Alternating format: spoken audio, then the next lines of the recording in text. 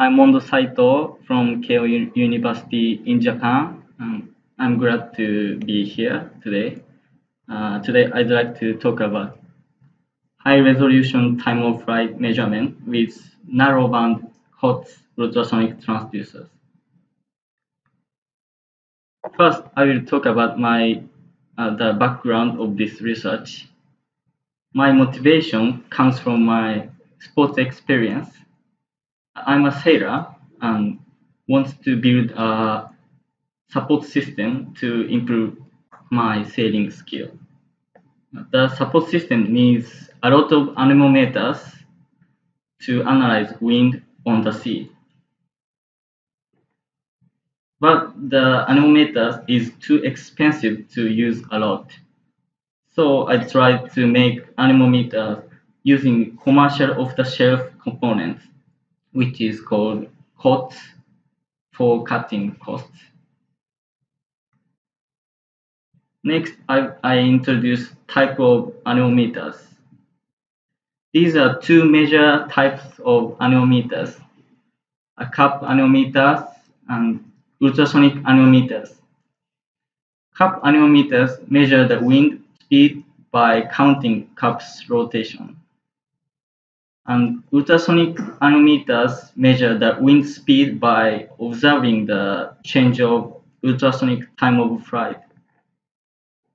The time flight is called TOF, and the ultrasonic TOF will change when the wind blows.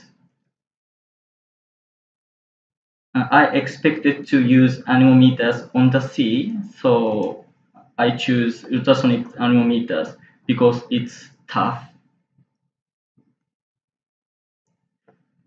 Our challenge is measuring accurate TOF using COTS ultrasonic transducers for cutting costs. When we can measure the ultrasonic accurate TOF, we can achieve the accurate wind speed measurement. However, there is a problem using COTS ultrasonic transducers. The problem is that COTS ultrasonic transducers cannot use existing TOF measurement method. The existing TOF measurement method is the cross correlation using chirp signal. A chirp is a signal which changes frequency with time. And chirp needs frequency bandwidth. Existing transducers have a wide bandwidth, but COTS transducers have no enough bandwidth to change frequency. So COTS transducers cannot generate a chirp signal. Then we need to propose a new method to measure the TOF using COTS ultrasonic transducers. Next, I will introduce two proposals to measure the accurate ultrasonic TOF using COTS ultrasonic transducers. The first proposal is TOF measurement by using replica signal. It can eliminate the measurement errors caused by the mechanical characteristics of ultrasonic transducers. The second proposal is changing the phase of transmitted signals. It can improve the resistance to disturbance. These two proposals make it possible to measure the reliable ultrasonic TOF.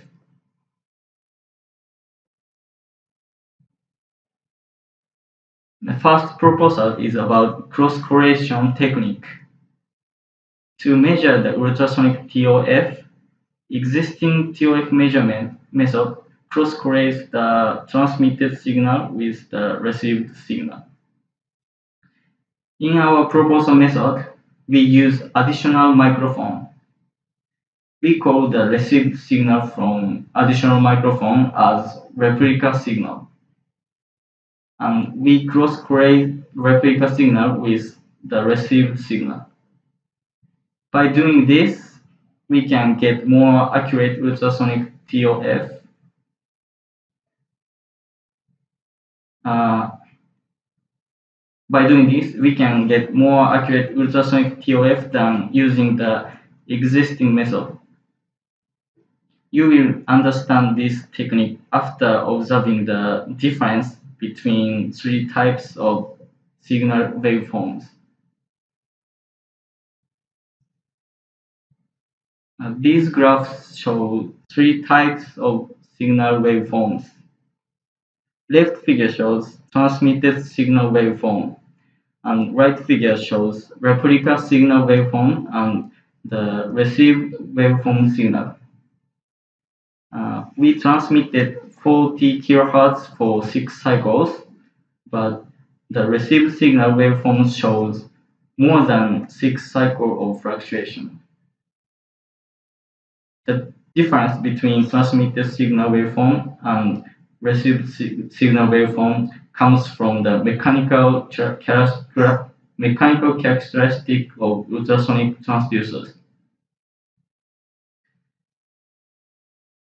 The cross correlation between the transmitted signal waveform and received signal waveform should show a poor time accuracy because two waveforms are so different. But if we replace transmitted signal waveform with waveform replica, the TOF accuracy will expectedly improve. The second proposal is about improving the resistance to disturbance. We can improve resistance to disturbance if the cross-correlated waveforms have a complexity. In the existing method, using chirp signal make it possible to increase waveform complexity. But COTS transducers cannot generate chirp signal. So we change the transmitted signal phase to increase waveform complexity. This figure shows what the phase changing of transmitted signal is. You can observe a phase changing point in the middle of right figure's waveform.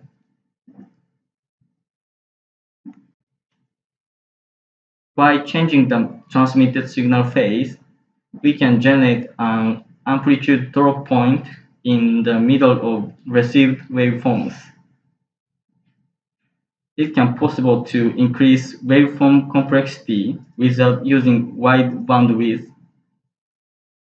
This technique uses phase changing, not frequency changing. So COTS narrow band transducers can use this technique. Next, I will talk about experiments and evaluation. We set the distance 26 centimeters between two microphones. And we can easy to change distance in this experience environment.